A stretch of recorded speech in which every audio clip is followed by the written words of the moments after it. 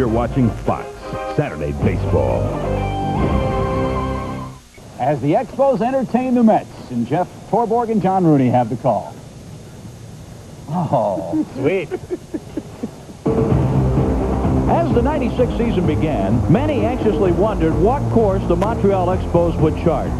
But in his typical fashion, manager Felipe Alou has exhibited his unique ability to maximize the talent at his disposal, encouraging, teaching, and developing a fundamentally sound ball club. Led by Felipe's son, Moises Alou, the Expos are hoping to make a serious run at postseason play for the first time since 1981.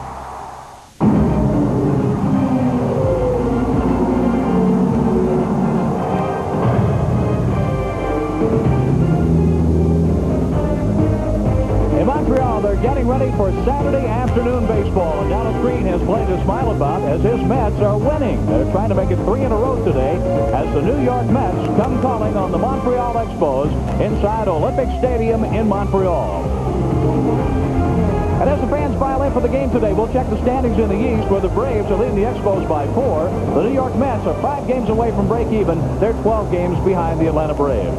A very pleasant good afternoon to you. Along with Jeff Torborg, I'm John Rooney. With these Montreal Expos, Jeff, they have been a team that has been winning in the 90s, yet they haven't been able to make the playoffs. They did have the best record in baseball in 1994. But when you check out the teams with the best winning percentages in the 90s, the Braves have won a world championship, the White Sox have won a division title, Cincinnati has won a world championship, and the Expos are still trying to get there.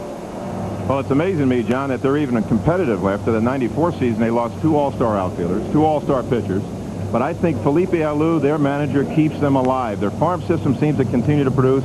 They've made some smart trades, and they continue to be competitive. Well, the deal with the Dodgers brought Henry Rodriguez over. He's going to the All-Star game, and here is Mark Grudzielanek, and he's going to be going to the All-Star game as well. That's great for both these guys. Young Grudzielanek going his 2nd year. Henry Rodriguez wasn't real happy getting traded over here, and now he's producing.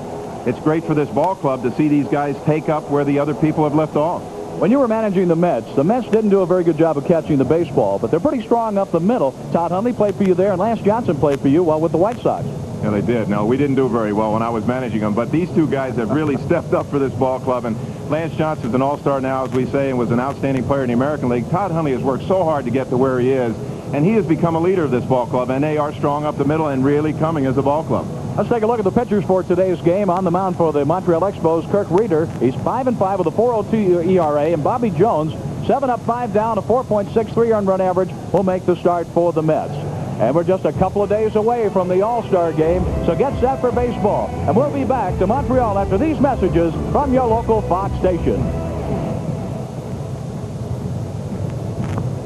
You're watching Fox Saturday Baseball.